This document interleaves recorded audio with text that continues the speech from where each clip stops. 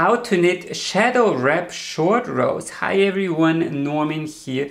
Today's video is all about the ingenious shadow wrap technique. This way to knit short rows is almost invisible. It's super easy, quite fast, and it works very well, as you can see, very well for sock heels.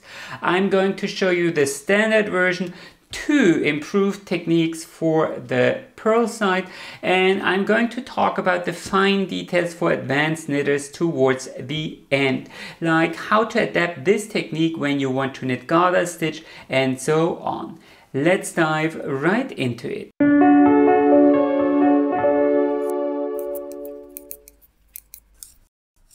The basic idea behind short rows is remarkably simple. Instead of finishing a row, you stop somewhere in the middle and turn around. Then you knit across the wrong side, and again you don't finish the full row. Instead you stop and turn around and continue doing this until you are satisfied, and then you continue knitting across the full row again.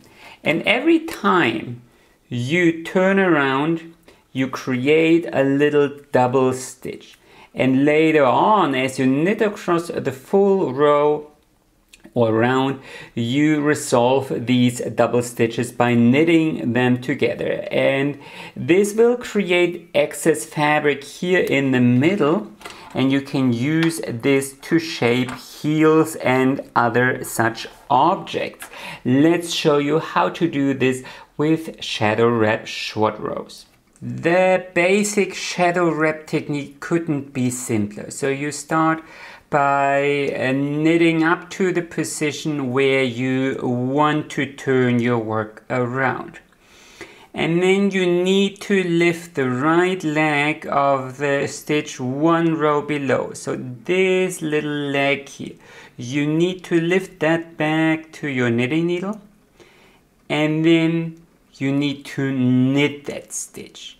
But now don't drop the stitch off the needle, instead slip that stitch back to the left needle, turn around, tighten up a little bit, and continue knitting in the other direction.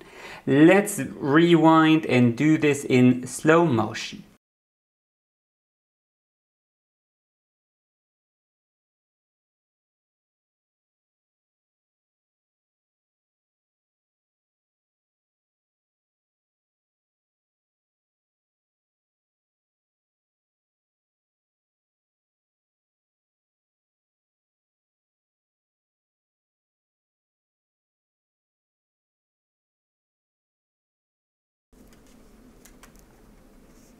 And that's already the full secret. Of course, you can also knit a shadow wrap short rows here on the Purl side. Again, you knit up to the position where you want to turn around. And then slip this stitch here, and then put this loop here back to the knitting needle. You have to do this with yarn in front. So slip that back to the knitting needle and then purl that stitch. And then slip both stitches back to the left needle, tighten up, turn around, and knit in the other direction. Again, let's rewind and do that in slow motion as well.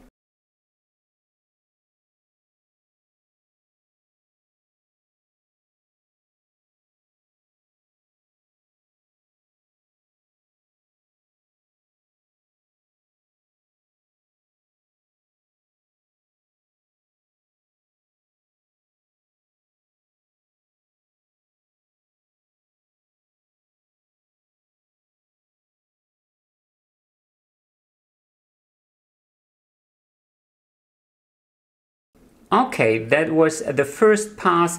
Let's do one more. So I'm going to continue knitting, but I will stop 2 stitches before the last double stitch. See this little double stitch, and I'm going to stop 2 stitches before.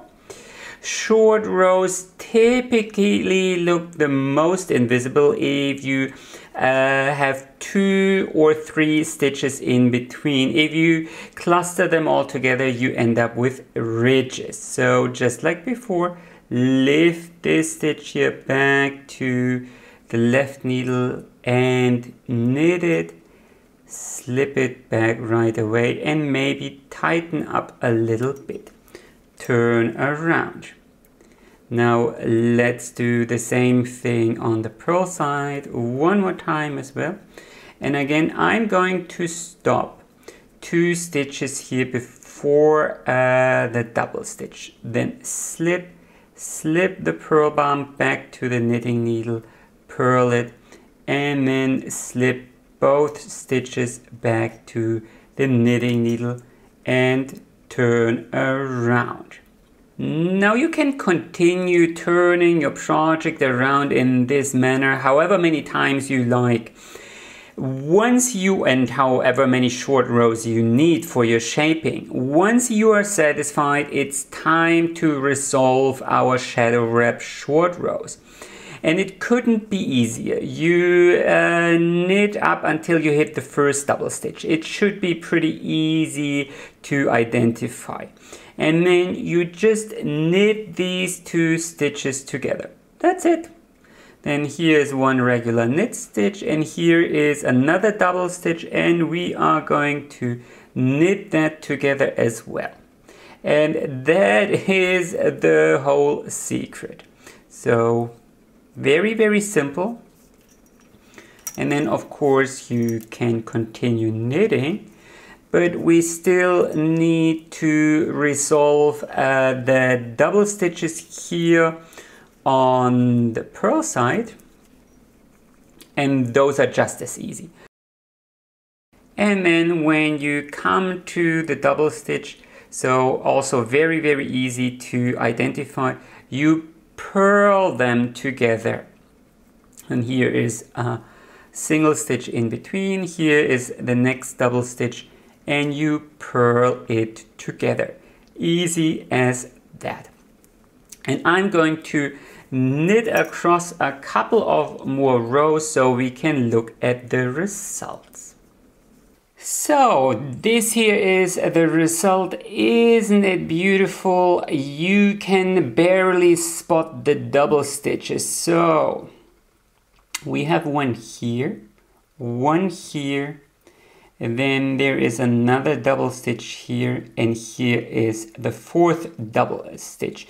You can barely spot them, and you might faintly be able to see a little wrap here below, but that's about it. You might also see that these stitches are somewhat right leaning. So here these stitches are somewhat right leaning, and of course, I mean, we've knitted them together. Knit 2 together is a right leaning decrease after all, so that's what you can expect. So these 2 sides, they are not symmetrical like knit 2 together and SSK, but they are identical or rather uniform.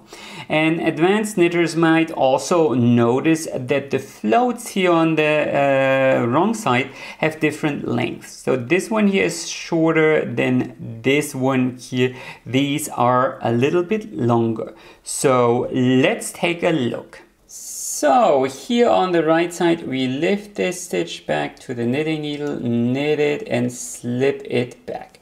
Then we turn around.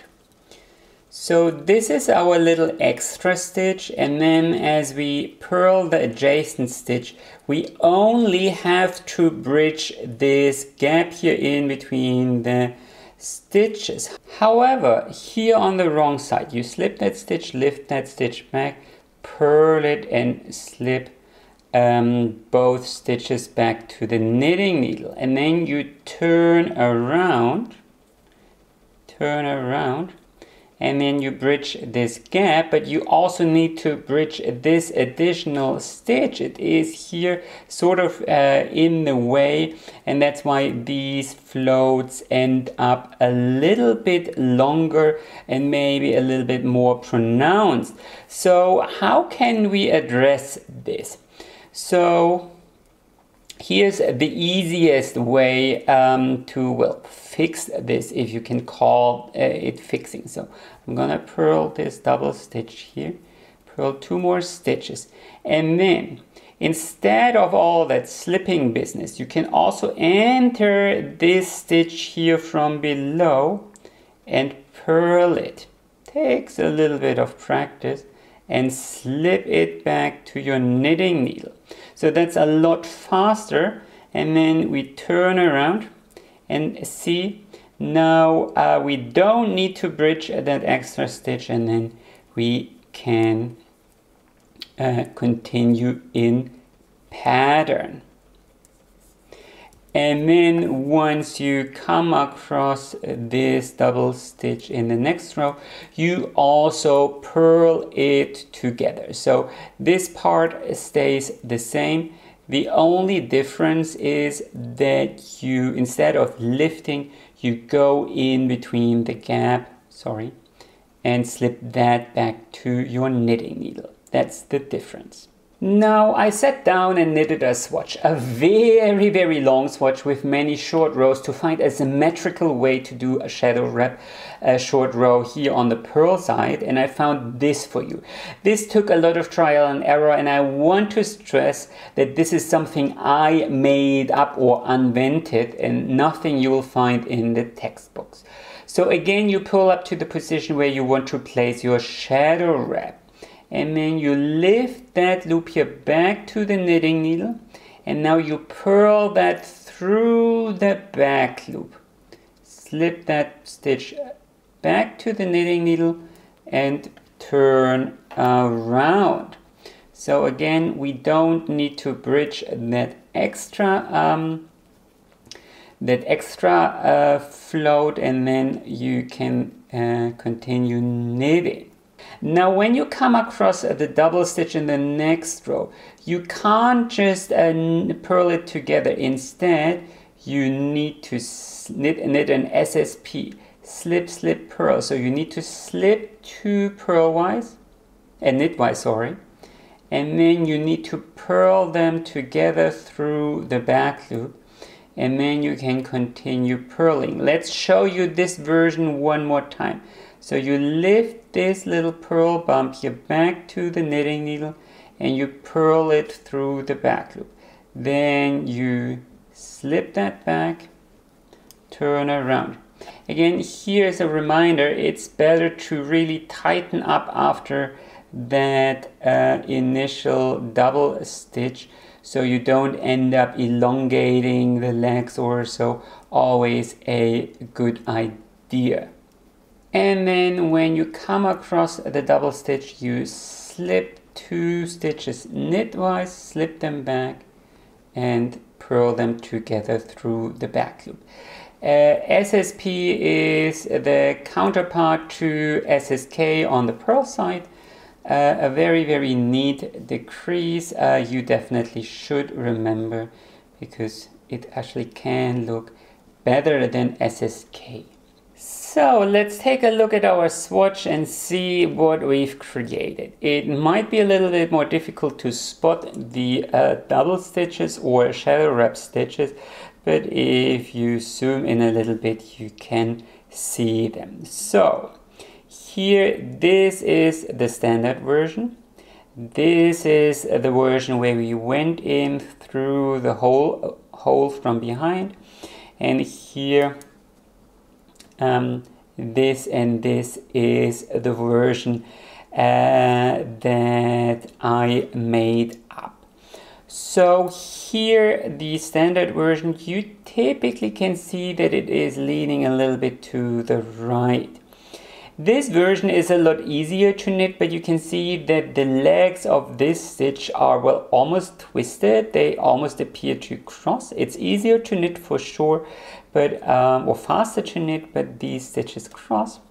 And here, this version here, things are fairly balanced here in this department. So because it's leaning towards the left, what we added more fabric in this direction, so it's more or less straight, but you might be able to see a little second strand here of the wrap that goes all the way around here on the left side peeking through. On the wrong side, of course, this is what you can expect, a very long float, shorter floats and shorter floats here on this side. Decide for yourself which version you like best. This version here is probably the easiest to knit, as you don't have to slip all that many stitches around. Technically speaking, this is probably the ideal symmetrical solution, while of course, I mean, the standard version does require a bit of annoying slipping as well, but it will look nice in most cases. Nobody will look at your knitting and say, you use a right leaning decrease on the right side of your fabric, how could you? And speaking of technical differences, you might wonder, well, where's the difference compared to German short rows? Well, at first glance, they seem to be very different. Again, for shadow wrap, you lift, you knit, slip back, and then you turn around. Now with German short rows, you knit one stitch, then you turn around, then you slip that stitch point to point, and then you pull all the way down and continue knitting in the other direction. So it appears to be decidedly different. About the only thing that stays the same is that you knit the double stitch you create in this manner. You also knit it together in the next row or round, and that's about it. If we take a look at our swatch here, you might notice that both versions are quite invisible. So here, let's take this needle. So here, this is our shadow wrap stitch. And here, this is our German short row. Can you spot the difference here and here? Where would you say is it? Well, the difference is probably a little bit more visible here on the wrong side. So this is German short rows, and here this is the shadow wrap. And with the shadow wrap, you create a full extra stitch here that exits through this purl bump here, and then you have this is the little float, and this is the lifted stitch. With a German short row stitch, you almost end up with a little knot-like structure here on top, and then you have this one slanting little stitch here that goes into the adjacent stitch. So when you stretch things out with a German short row stitch, you can see here there is this little diagonal stitch. With a shadow wrap stitch, this little diagonal ends up being one row below. As you work it through a stitch one row below, here this wrap is a little bit more visible, while with a German short row stitch that typically is hidden here behind and not as much visible. But that's about it. So basically a German short row is doing this here. So you're basically adding the strand between the two stitches to the stitch, while a shadow wrap is basically doing this here. So not a very, very big difference, and that's why they also look very, very similar. Another difference I need to highlight here is that it's rather easy to create twisted stitches, twisted short row stitches with German short rows. So normally you slip like this, but you can also slip knitwise, and then pull down to create your double stitch. And then as you come across the double stitch, you knit it together through the back loop, and this will create a twisted double stitch. You can do the same thing with shadow wrap stitches, so you can also knit that through the back loop, and then slip this stitch around, slip this back, and then knit them together in the next row. This will also create a twisted stitch. Let me show you. As you come across this double stitch, you can also knit that together, and this will create a twisted stitch. So it's the same stitch, but I don't know, for me the German German short row stitch is a little bit neater than and tighter than the shadow wrap version. Maybe I have a little bit more experience with German short rows, I don't know. Again, this is the twisted shadow wrap stitch, and here this is the twisted German short row stitch, and I feel it's just neater than this version here. Now you might say, well Norman, that's a little bit too academic for me. I'm just a beginner. What do I care about twisted short row stitches? Well, here's the thing. A lot of tutorials show you how to knit short rows, and they almost always do it with stockinette stitch. Why? Well, it kind of makes sense because sock heels are typically stockinette stitch, and if you want to shape the back of your sweater with short rows, well, that's typically also stockinette stitch. Now I hope my German short row tutorial showed you that even in these cases, specifically sock heels, the use of twisted stitches can be very beneficial and look neater. I'll link you my tutorial up in here, but I also did the same for this video. So I knitted a little or turned a little sock heel here using standard shadow wrap short rows, and here up above, here I used the standard stitches here on this side, but here on this side I used my left-leaning version. So I think this also looks very nice and is, for me at least, a little bit more condensed. But there's more. What if you don't want to knit stockinette stitch, but garter stitch or seed stitch, moss stitch or whatever? Then you might quickly notice that the standard technique isn't getting you very far. I mean, what do you lift up here? This looks totally different. And even if you lift this back to the knitting needle and knit it, will it be pretty? Well, let's take a look. So again, I toyed around quite a bit and I've knitted I don't know how many swatches until I found a version that I really like for garter stitch. So here on the right side, I lift this purl bump here, this purl bump back to the knitting needle. And now I knit that little purl bump here through the front loop. So I'm not going here into the back, I'm getting here into the front, and this can be a little bit fiddly. And then I slip that extra stitch back to the knitting needle, tighten up, tighten up and turn around. And then I continue knitting. And on the other side, you can't do it like this.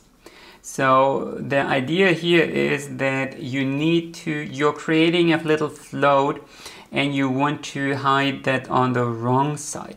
So here I lift this stitch here back to the knitting needle as well, but now I am going through the back loop. Slip that stitch back and turn around. So let's do that one more time. So here on the other side, let's stop. Well, we are going to stop 3 stitches here before. I lift this back to the knitting needle and now I go through the front. Well, without splitting the yarn, of course. And then I turn around. Oops. Tighten up here so my joint looks all nice and neat. And then here on this side, where's the double stitch? Here on this side, also lift it back, but here I go through the back loop. And then I turn around. Now, when it comes to resolving these stitches, you don't need to do anything special here. As you come across this double stitch, you simply knit it together. I keep on splitting the yarn here, I don't know why. And then here is another double stitch, and we are going to knit that together as well.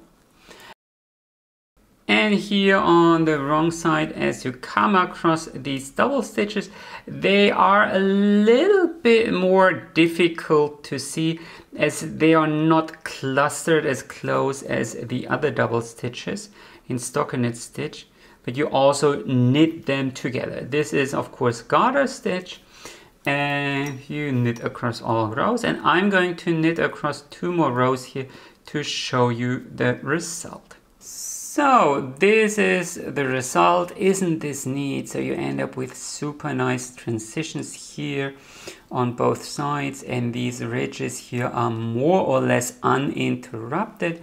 The wrong side isn't that neat, so here you end up with these slanting lines, and here you end up with, well, I don't know, longer or offset knit stitches. That's something you cannot avoid as soon as you start knitting short rows or anything else, color work or so. Garter stitch typically ends up being fully reversible, but here I think this is pretty neat. So how did I find this? Well, you can toy around with a swatch yourself. So there are quite a couple of permutations when it comes to shadow wrap. So you can lift this stitch back to the knitting needle and you can knit it. You can knit it through the back loop. You can purl it, or of course you could purl it through the back loop. You can also slip that stitch and lift the left leg back to the knitting needle, and you can knit it. Oops, yarn should be in back. You can knit it through the back loop, you can knit through the front loop, you can purl through the front loop, you can purl through the back loop, and then of course what you can also do is you can slip point to point, and you can slip twist it. And later on, when it comes to resolving these double stitches, you can knit them together. You can knit them together through the back loop, but of course you can also purl them together, or purl them together through the back loop, or SSP or SSK or any other variation. And that's basically what I did. I knitted a swatch and garter stitch, a very long swatch, and then I toyed around with all these permutations, very short rows, so to speak, and then I checked what I like most. I am specifically mentioning this because short rows can be a fantastic way to introduce colors and texture into shawls, but shawls typically aren't just stockinette stitch. That would be kind of boring. And then I urge you to knit a little swatch with your knitting stitch pattern and toy around a little bit. Lift that leg, knit it through the front loop and through the back loop, and so on, and find a version that you feel looks good in this particular case and with your tension and your knitting style. Anyway, that's how to knit shadow wrap short rows. Comment below if you have any questions, and of course like this video if you enjoyed watching, and don't forget to subscribe if you don't want to miss any new videos. Happy knitting and enjoy the rest of your day.